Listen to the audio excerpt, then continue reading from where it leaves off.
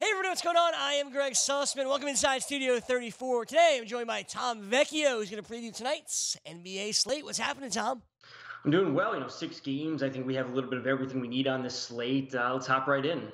Let's dive right in and let's start at the top. Your highest priced player, your superstar you're building around tonight. He's a superstar you can build around every night. It's the king, LeBron James. Why do you like LeBron over some of the other choices that are out there? Yeah, tonight's slate, we're waiting on the Anthony Davis news. He's currently listed as questionable. And, we look at LeBron's stats this season 31% usage rate, 1.46 FanDuel points per minute. And that's with Anthony Davis on the court. He's going for a double double or triple double in these games that AD is playing. And when Davis is off the court, those numbers jump to a 44.4% usage rate with 1.80 FanDuel points per minute. We have a 3.5 point spread, modest 211 over under against the Pacers. But listen, if he's putting up these type of numbers with Davis on the court, we're going to be seeing even more from him. And legitimately, $11,000 could be too cheap for him if we knew that AD was potentially ruled out beforehand. I'd be willing to pay 12.1, 12.2 for LeBron in this spot. It's just all of the usage, all of the minutes for him, especially if Davis is out. We're waiting on Anthony Davis. That's the big one. And if he doesn't play, questionable for now. LeBron James, the obvious play tonight. But remember, lineups lock about 7 p.m. Eastern time for the main slate. So make sure you check if AD's out there. If he's not, LeBron James becomes an obvious play because, well, he always is. Up next, let's get to the Pelican superstar. That is Drew Holiday. Pelicans have struggled as of late, but Drew Holiday, he hasn't. He's in a good spot tonight against the Nets. Tom, why do you like him? Yeah, like you said, this could be one of the best fantasy games of the night. Both teams are in the top 10 when it comes to pace, a 229 point over under. 8.3, I think, is a very solid price for Holiday. You look at shooting guard overall tonight, and we have Donovan Mitchell up at 8.7, and I know a lot of people would want to go to him. Mike Conley should be coming back, but that game has a 206 over under. Why would we not just go a few $100s cheaper to Holiday at 8.3? With this massive 229 over under. 1.08 FanDuel points per minute for Holiday is amazing, averaging 17 field goals per game, over 5 threes.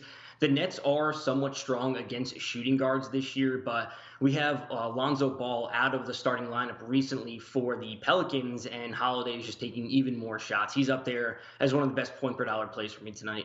He's always a good play. I've been a big Drew Holiday guy. The Pelicans have struggled as of late, and that's an understatement. Drew Holiday, he hasn't. He's a big part of the solution. A lot to like with Drew Holiday tonight and every night, so consider putting him into your lineups. One more stud to get to before we find out how to pay for all these studs, and that brings us to Julius Randle, the New York Knicks.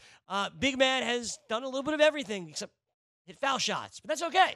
We don't really need him to do that. Julius Randle, why do you like him in this matchup against Atlanta? Yeah, like you said, he's doing a bit of everything. And, at 7.6, a lot of people might not consider him a stud. But I think we have to look at the slate overall where we have Trae Young on the opposite side of this game. We have Kawhi Leonard. We have Paul George. But we have the Clippers as 12-point home favorites against the Suns. They're on the second night of a back-to-back, the Suns are. So do we really need to see Kawhi and Paul George put up 60 FanDuel points in order for them to win that game? I don't think so. And, Trae Young, this is a pace down spot for the Hawks, which means it's a pace up spot for the Knicks. With the Knicks coming in right now at 28th in the league, the Hawks are up at 8th. We have a solid usage rate on Randall at 25%. 0.99 FanDuel points per minute is so consistent.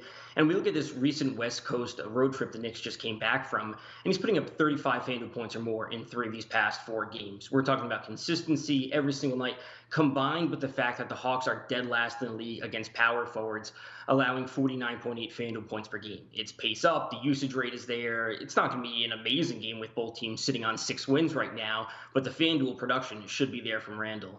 We hope the FanDuel production is there for Randall. As you mentioned, the Hawks struggle against power forwards. Randall does so much for his position. Should be in a good spot tonight. The Knicks, they played better as of late, and let's see if that continues this evening. Moving on to some of the valuable plays, because they're valuable because we need to fit them in there. They're cheaper. So let's start with Josh Hart of the Pelicans.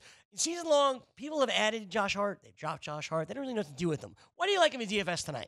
Well, we have J.J. Redick out for the Pelicans. He was ruled out yesterday.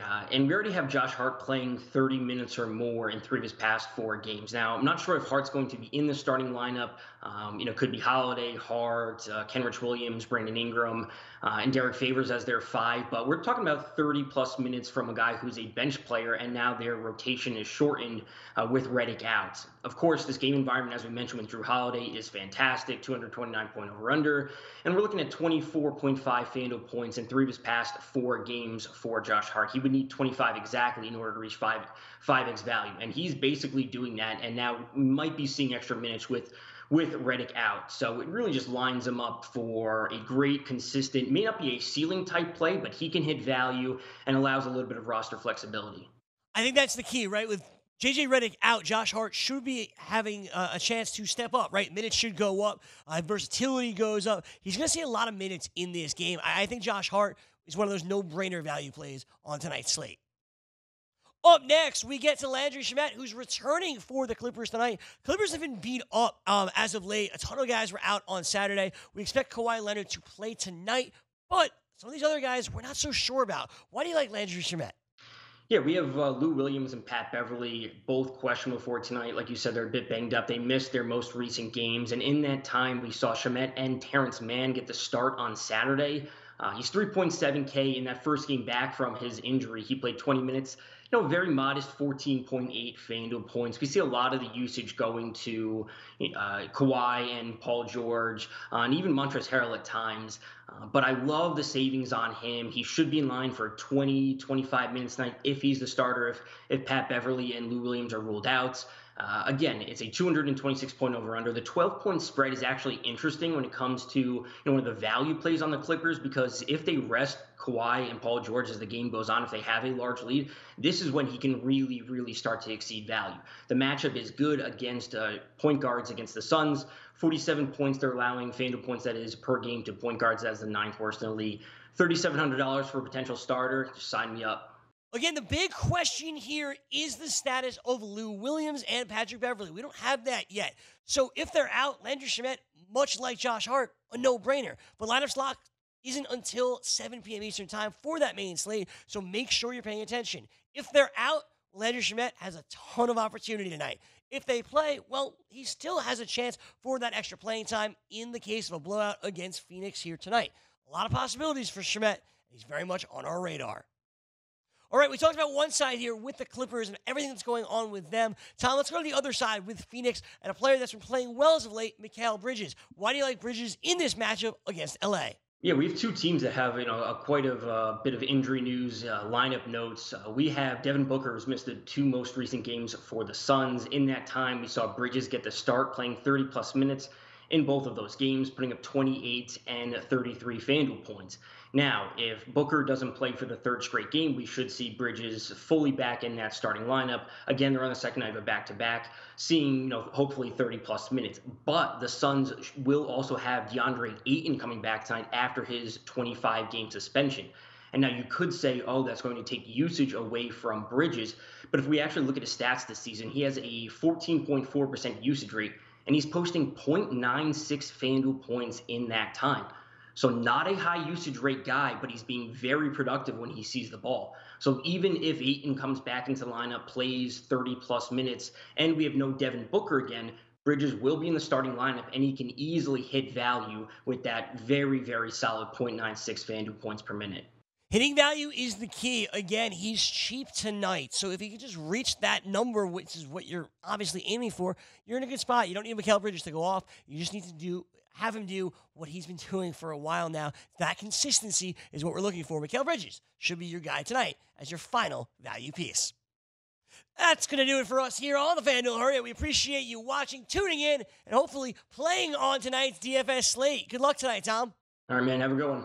You as well, and everybody watching, enjoy the games tonight. Tomorrow, I'll be joined by Jim Sanas, who will take a look at DFS for week number 16 in the NFL. Have a great night, everybody, and we'll see you tomorrow.